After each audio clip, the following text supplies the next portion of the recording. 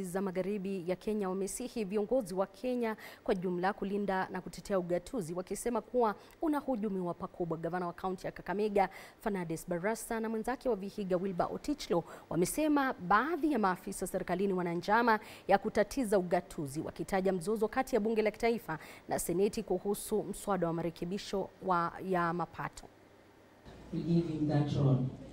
Wakizungumza wakati wa hafla ya mazishi ya aliyekuwa katibu wa kaunti ya Vihiga Ezekiel Ayego huko Lurambi, kaunti ya Kakamega, gavana wa kaunti ya Kakamega Fernandes Barasa na mwenzake wa Vihiga Wilbur Otichlo wamesema kuna juhudi zinazoendelezwa na baadhi ya viongozi katika serikali ya kitaifa kuhujumu ugatuzi na katiba. It is only Senate who are going to save devolution.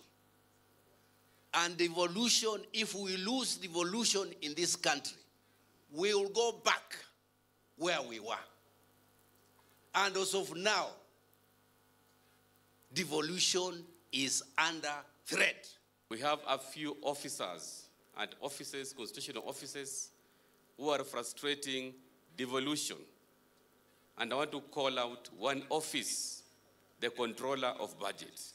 Magavana hao wamesema kuwa mgawanyiko kuhusu mapato kati ya mabunge mawili ya kitaifa na ya seneti umesababisha miradi mingi katika kaunti kukwama, huku wakitaka mageuzi katika ofisi ya mdhibiti wa bajeti. We must have reforms in the office of the Control of Budget.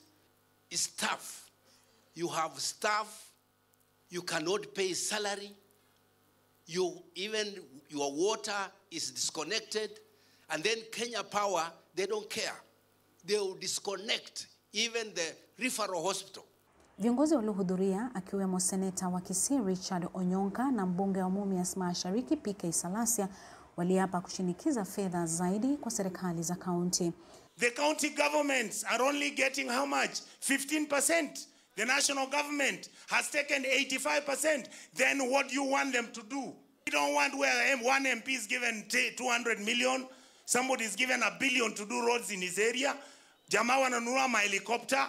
Mbona tusiwapatie hii 384 billion alafu ile ya juu hiyo tuongeenge kama already there is operation in the process. Tumepatia nguvu zetu rais wa Kenya.